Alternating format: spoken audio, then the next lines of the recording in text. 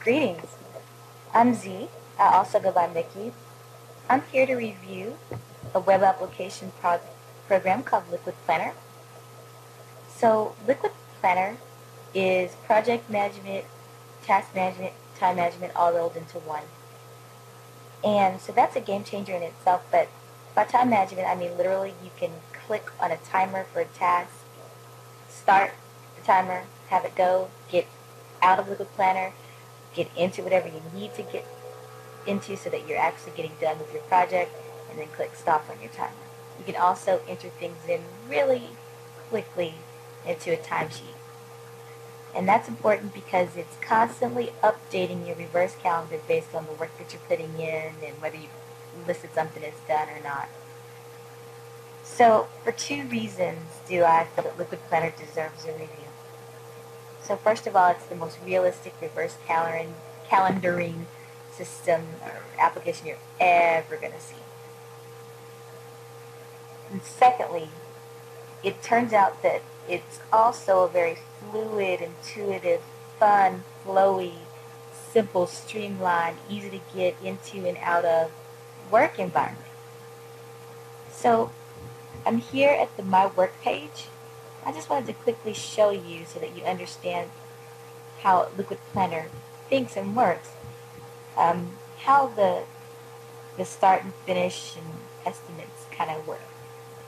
Alright, so here are my list of tasks, and I've only showed a few. I've got like 52 total for my entire research project, but you can list here how much you want to see. I want to see the ones from 7 days before today and up to 14 days after. Very important to list your availability for the work hours you can put in for the week. Easy to do. Go to my settings and just list the hours that you have available each day. That's critically important to do because when you do that, that's how LiquidPlanner gives you a very realistic reverse calendar. So this task is going to take me 2 hours to 4 hours to complete. I only have 4 hours available on this particular start date. So if it ends up, taking me 4 or 5 hours or what have you, then the next task will be scheduled on the next day. So that's where these estimated start dates and estimated finish dates come from. So you have very realistic, best case, worst case scenario, time estimating, and it's giving you this realistic calendar. If you need to do some overrides or put some hard deadlines in, you can. Very quickly, I got set up really fast. So the videos there's only a few and they're pretty streamlined, really clear, high quality videos that help you figure out how to get set up real fast. So I watched those videos for about an hour, like going back and forth between watching them and playing around. That took an hour. And then I spent another 1.5 hours, I think, putting in all my tasks here. And it auto-generated this Gantt chart for me so that I end up with this reverse calendar that's very realistic. So if we take a peek,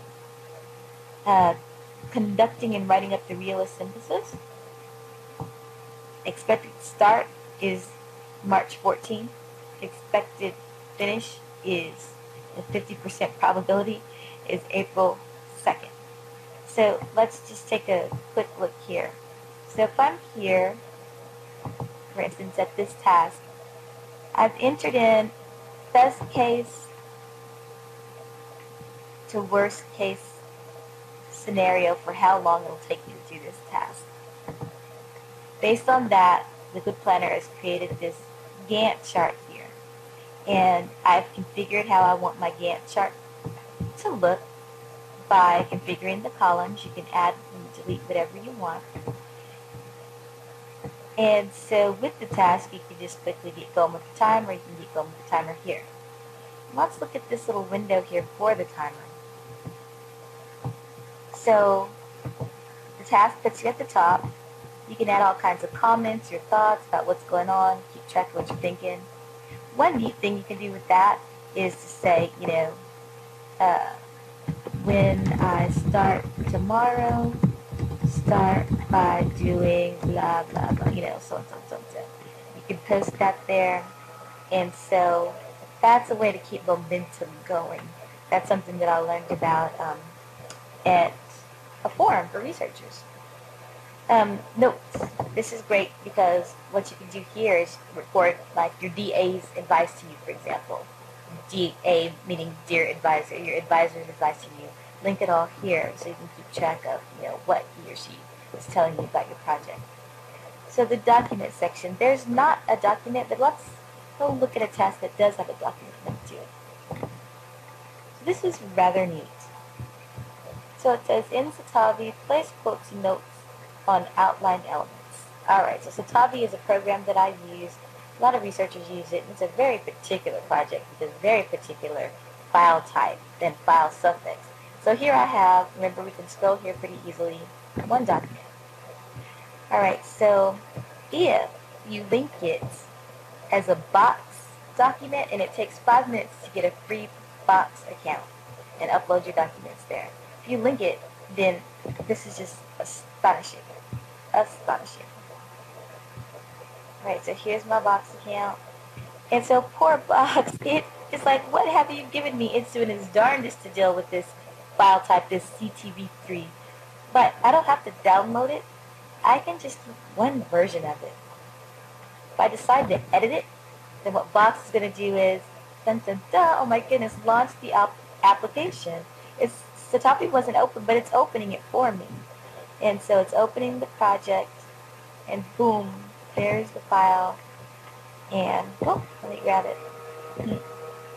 So I can start working here. So as I was saying, it's very fluid. That all happened from within LiquidPlanner. Just because I clicked on the document, Box launched it for me, and I could do some work and edits and all of that. And Box is going to sync to the file that's on my computer and upload. So that was a file that Box didn't recognize. Let's look at a file type that it does recognize. Alright, so let's scroll down here and find a path. Alright, here we are. I have to create critical synopses, Word documents for each research report that I'm doing. Alright, so one document associated with this task right now. Scroll down to it. It's box linked, so when I click here, it's not going to download it. So I don't want a billion different copies of it. I just want one, and I can version if I want to. But alright, so here we are. So Box recognized, happens to know what a Word file is, and so here we are with the preview. Now notice the word change here. I'm going to edit it. Click on edit from here, and guess what Box is going to do? Dun dun dun! Box is launching the application for me. It's going to open up Word. Word wasn't open, but now it is.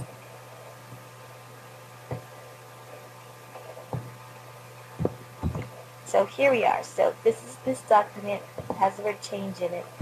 I'm going to make a change here, and Box is going to deal with that. I'm going to come here and save it. Box is going to do some work to save it. So let's see what that's like.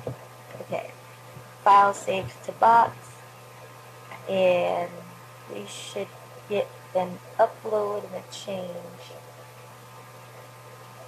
Alright, there we go. Generating preview. Take a little bit.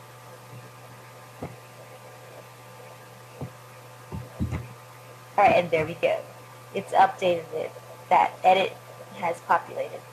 So it's just one version of the file that we're dealing with, and I was able to get to it, preview it, edit it, launch the application, all from within here. As I was saying, I really think it's a game changer. That accurate, dynamic, constantly updating reverse calendar. Here's my home page where I can see how many hours I've put in. I'm new to LiquidPlanner, so I haven't recorded too much in here. When I need to learn how to do something professional, high quality, limited in number, and pretty short videos that just help me learn how to do things. If I really want to quickly just get started, I can click here and it'll take me straight to my task.